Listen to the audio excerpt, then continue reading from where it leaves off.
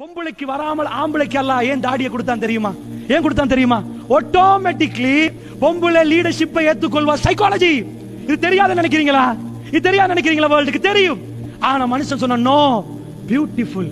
ஆம்பளைக்கு தேவை handsome, beautiful இல்ல. பொம்பளைக்கு தேவை தான் பசந்து. ஆம்பளைக்கு தேவை பிரேவ், தைரியமும் ஹேண்ட்ஸமாவும் இருக்கணும். ஆம்பளை என்ன பண்ணான்? எல்லாத்தையும் எடுத்தான். உலகம் சொல்லிச்சு நைஸ். ஏன்? ஆம்பளோட கண்ணுக்கு பொம்பளை தானே பசந்து, பொம்பளோட கண்ணுக்கு ஆம்பளை பசந்து. அல்லாஹ்வுடைய இல்லையார்களே, ஒன்றை தொடர்ந்து எல்லாரும் பசந்து அது பசந்தாகும். ஐ சைக்காலஜி விளங்குதா? இது பாரு பசந்து 24 நாளைக்கு இந்த மைக்க சொன்னா ஓ பியூட்டியா இருக்குதுன்னு சொல்லிட்டு போயிருவான். இது நார்மலான விஷயம். அல்லாஹ்வுடைய நல்லடியார்களே, என்னாச்சு?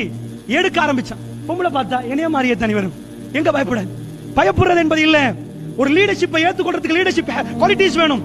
ஜூல போய் சிங்கத்துல உள்ள சிங்கத்துக்கு சேவை எடுத்து போட்டீங்கன்னா பொம்பளை சிங்கம் எப்படி நடக்குமோ தெரியாது. ஆம்பளை சிங்கத்தோட எடுத்தா பாக்கணுதா?